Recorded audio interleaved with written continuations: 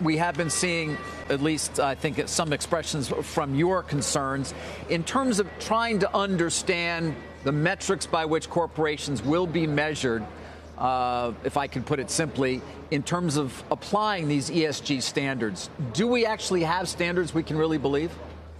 No, I think the first issue is we don't even know what ESG means. So I think defining that would be an important first step before trying to develop metrics. What do you think it means?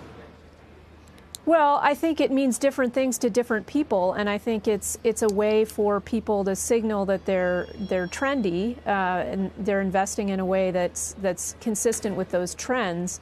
But it also enables them to have a fair amount of discretion about what they're doing when they're investing using that label. And so that's my concern. You know, people have been thinking about ESG type issues for as long as they've been investing, because obviously it matters how a company treats its employees, how it treats the community in which it operates. Those kinds of things have always been important. Governance has always been important. And so the idea that these things are new, I think, is wrong. They have been incorporated by investment managers, asset managers, and by companies for a long time. And so I'm not even sure we need to try to define those things. Right. Well, as we pointed out, of course, and as we've seen this year, a lot of money is moving into to funds that at least have an overlay of ESG. What is the SEC looking at right now in terms of trying to help investors understand what the fund should be doing when they say they have an ESG focus? Well, I think there's, again, really nothing new here. We're looking at what a fund says to investors about what it does and making sure that what it says matches up with what it actually does. That's really the fundamental role of the SEC, is to make sure that if someone's taking your money to manage it for you, what the person is telling you is accurate about how the money is being managed, whether that's managing according to some kind of model or using an ESG strategy. You just have to be upfront with investors about what you're doing. Commissioner Peirce, I mean, the USDA certifies what's organic.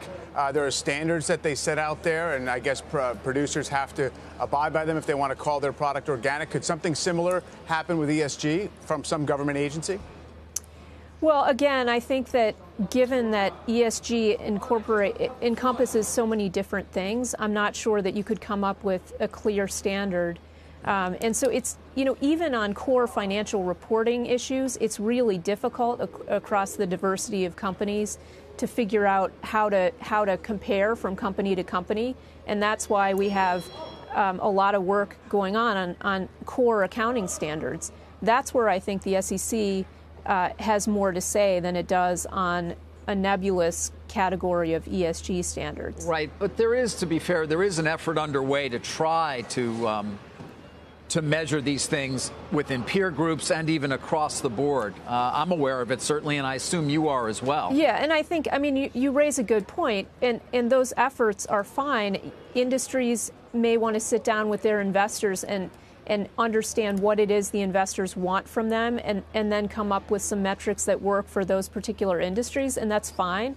I think those private sector efforts can be valuable, and they're going on, but I don't know that we at the SEC need to be involved in that. We have a touchstone, which is materiality, and that applies across a whole range of issues that companies deal with. We expect companies to be disclosing the risks that they face, the material risks they face, and sometimes those are in the area that some people might categorize as ESG, but there already are rules on the books that have them disclosing those things. Right, but I think it's fair to say, or at least it certainly seems to be the expectation, this is not going anywhere. It's only going to get more popular, it would see, as an approach. I mean, you've got an entire generation that seems much more focused on sort of all the different things that a corporation does, not just in terms of delivering shareholder value. Would you agree with that? And would you think that we are going to have to evolve in some way to be able to adequately measure ESG? Well, again, I think there are efforts going on to measure individual components of what people call ESG, and that's fine. But in terms of evolving, having corporations accountable to one group, and that is shareholders, is a really valuable way to make sure that they are doing the most that they can do for society. And so I don't think trying to give corporations and their managers multiple targets to multiple audiences to please is really a very wise idea, and I think it could end up hurting the very objectives that people who focus a lot on ESG purport to care about. How would that be the case? Well, so we've seen that when companies do well, when they contribute to the economy and the economy does well, people start to care more about things like the environment. So we can actually do the best by having good, strong economic growth. And the way to do that is to have companies focus on their long-term financial value. And that's what a shareholder focus cares about, is the long-term financial value of the company. And then people can take their earnings from those, and they can do with it whatever they want. But I think the really valuable point is to make sure that companies know what their objective is, and that's to increase their long-term financial value. All right. So from listening to you, then you certainly it appears to me you would rather there was no ESG at all. Absolutely not. I think people should be able to invest their money in any way they choose. I'm the last person to want to tell people you should or shouldn't care about these particular things when you invest.